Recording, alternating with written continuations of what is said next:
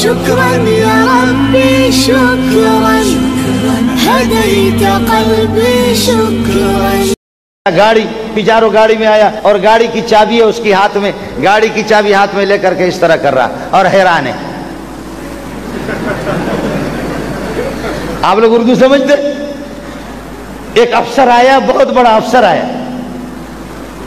وہ آیا ہوا ہے جامع محمدیہ کے اساتذہ مجھے بتا رہے تھے.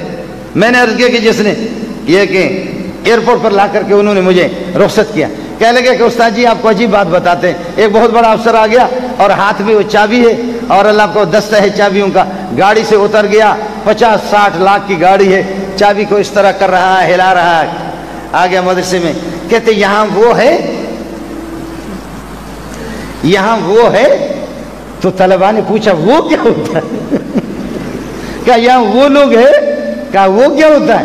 کہا وہ جو جب آدمی مرتا ہے نا, جب مرتا ہے تو اس کو ٹھیک ٹھاک کرنے والا کوئی ہے, یہاں وہ ہے. وہ ہے کیا ہوتا ہے؟ کہا وہ جو جب کوئی مرتا ہے نا.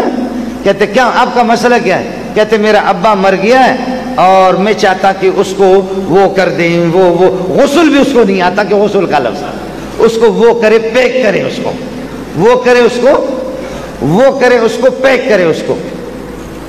تو قاری عبد المالک ہے, میرے دوست ہیں, بڑے خطیب ہیں, عالم ہیں. قاری عبد المالک کہتے کہ میں سمجھ گیا. تو میں نے چند ساتھیوں کو اس کی گاڑی میں بٹھایا, اپنی گاڑی بھی ہم نے اٹھا دی. ہم جب وہاں چلے گئے, اللہ کی قسم وہ بڈھا گر پڑا ہے وہیں پر, یہ حال,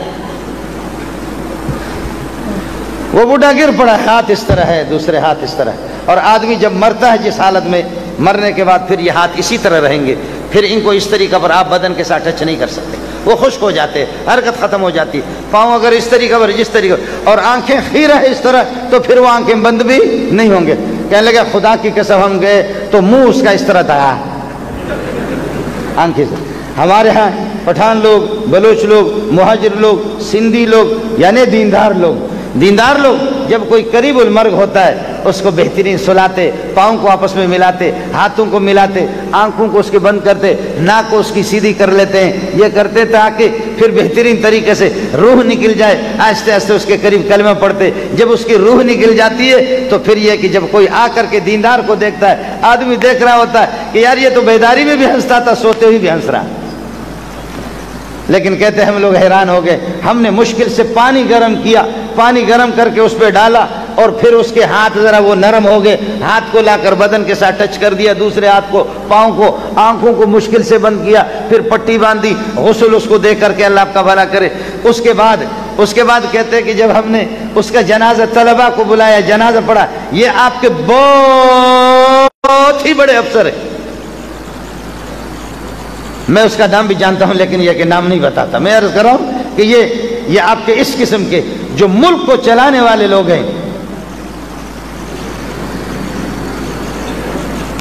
یہاں وہ ہے جی, وہ ہے, کون سا وہ ہے, یہاں وہ ہے, وہ کیا ہے کہ جو کیا ہوتا ہے, وہ جو جب کوئی مرتا ہے تو وہ کرتے, کیا کرتے ہیں اس کو, وہ کرتے, وہ کیا کرتے ہیں, کہتے وہ جو پیک کرتے غسل بھی اس کو نہیں آ رہا, وہ جو پیک کرتے. کہتے ہمیں پیک میں کیا, جنازہ بھی پڑھا.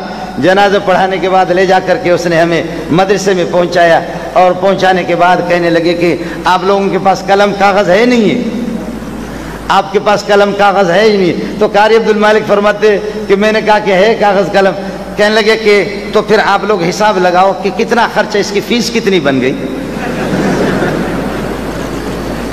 آپ سمجھ رہے ہیں, اس کا خرچہ اور اس کی فیس کتنی بن گئی, اس کی فیس کتنی بن گئی. یہ طلبہ آپ کے خادم ہیں. تو قاری عبد المالک کہتے میں نے کہا کہ اس کی فیس ہم آپ سے نہیں لیتے. وما اسألکم علیہ من اجر ان اجری الا علی اللہ, ہماری فیس اللہ کے ذمہ پر ہے, ہم آپ سے فیس نہیں لیتے. اس کی فیس کس کے ذمہ ہے, اس کی فیس اللہ کے ذمہ پر ہے.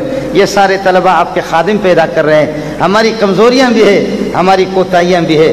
ہم وہ ابو بکر, عمر, عثمان, علی نہیں ہیں, لیکن جو بن پاتا ہے آپ ہماری کمزوری, کوتاہیوں کے لیے دعا بھی فرمائیں. اللہ ہمیں توفیق دے دے, اس کی ہم تلافی کریں. خدا اس ادارے کو ترقیوں سے نوازے. انشاءاللہ مدرسے کے معاونین اور مساعدین آپ کی دعا رہنی چاہیے اور حضرت اقدس کی دعا رہنی چاہیے. اس تھوڑی مدت کے اندر، تھوڑی مدت میں اللہ پاک نے بہت کچھ، سلیم اللہ خان کی دعاؤں کی بدولت، حافظ نور محمد و مولانا عبد الکریم بیر شریف کی دعاؤں کی بدولت اللہ نے اس مدرسے سے بہت کام لیا. مزید آپ کی دعائیں ہوں گے انشاءاللہ، کسی قسم کی کوئی پریشانی نہیں ہے.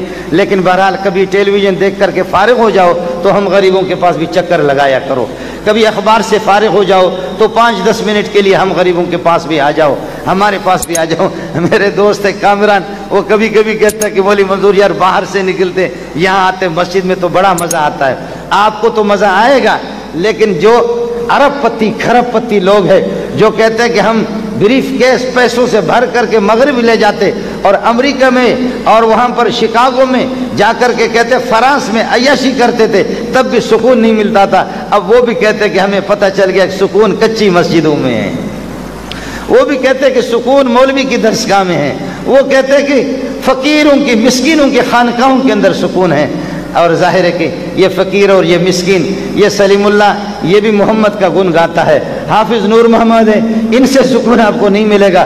سکون ان سے ملے گا تو محمد کی بدولت ملے گا. یہ سارے کے سارے ہم سب کے سب وہی ہے. عبد الکریم بیر شریف وہ سکون بانٹنے والا نہیں ہے. وَإِن مِّن شَيْءٍ إِلَّا عِندَنَا خَزَائِنُهُ، سکون راحت اور سکون کے خزانے ہمارے پاس ہے، خوبصورتی کے خزانے ہمارے پاس ہے، رزق کے خزانے ہمارے پاس ہے، ہواؤں کے خزانے ہمارے پاس ہے، طوفانوں کے خزانے ہمارے پاس ہے، بارشوں کے خزانے ہمارے پاس ہے، غمی اور خوشی کے خزانے ہمارے پاس ہے. یہ سب کچھ خزانے اللہ کے پاس ہے. ان سے جو سکون ملتا ہے یہ محمد کے قدم، محمد رسول اللہ کے جوتے سیدھا کرنے والے حافظ نور محمد سے اگر ان کی مجلس سے سکون آپ کو ملے گا، سلیم اللہ خان کی مجلس سے سکون ملے گا، مولانا عبد الکریم بیر شریف اور خواہ محمد کندیان اور محمد قاسم نانوتوی، حسین احمد مدنی، یہ سادے فقیر قسم کے لوگ، اشرف علی تھانوی، ان کی مجلسوں سے، اور الیاس کانیلوی بستر بھی اٹھا کر کے آپ تبلیغی جماعت والے آپ کو بلوچستان میں آدمی بیابانوں میں صحراؤں میں تبلیغیوں نے یہاں بسترہ اٹھایا اور تب بھی مزہ آتا ہے. کہتا خدا کی قسم ایئر کنڈیشن میں وہ مزہ نہیں ہے جو یہاں پر ہے. ابھی دبئی نے میرے دوستوں کو، ایک دوست ہے ہمارے، اس کو ڈیپورٹ کر دیا وہاں سے. وہ بیمار تھا، اسپتالوں نے اس کو لا علاج قرار دیا. اس نے کہا مرنا تو مجھے ویسے ہے، اسپتالوں نے لا علاج قرار دیا. دبئی نے ویسے ڈیپورٹ کر دیا. آج کل دبئی سعودی قطر مسقط یہ شروع ہو گئے بلوچوں کو پٹھانوں کو دھڑا دھڑ نکال رہے ہیں. تو اس لیے وہ ڈیپورٹ جب ہو گیا وہاں سے جب نکل گیا تو کہتے ہیں کہ ڈاکٹر کہتے ہیں کہ مرے گا، اور اسپتالوں نے لا علاج کرا، حکومت نے بھی نکال دیا. تو کہتے ہیں کہ مولوی صاحب میں نے کہا چند دن زندہ ہوں. تبلیغ میں چلا گیا. تبلیغ میں گیا تو بالا کوٹ سے مجھے مولی منظور کو فون کیا، کہنے لگے مولی منظور خدا کی قسم بالکل لا علاج تھا، ڈاکٹروں نے کہا، لیکن ایک چلہ میرا ابھی پورا ہونے والا ہے. ابھی جا کر کے یہاں بالا کوٹ اور ان علاقوں میں ماہر ڈاکٹروں سے میں نے چیک اپ کرا ہے. انہوں نے کہا آپ کو کچھ بھی نہیں، آپ بالکل ٹھیک ہے. وہ تبلیغیوں کی دال کھا کر کے ٹھیک ہو گیا، مولویوں کی دال کھا کر کے ٹھیک ہو گیا. اللہ تعالیٰ آپ کے اس ادارے کو ترقیوں سے نوازے. یہ سلیم اللہ کا فیض ہے، ان بزرگوں کا فیض ہے، آپ کا تعاون ہے. آپ سے میری گزارش ہوگی، یہ آپ کو زحمت میں نے دی کہ ان طلباء کو رخصت کر دو. میں بھی میرے پاس بھی دل نہیں ہے رخصت کر دوں. ان کے لیے دعائیں کرو، آپ کی حوصلہ افزائی ہوگی. اللہ آپ کا حامی ہو.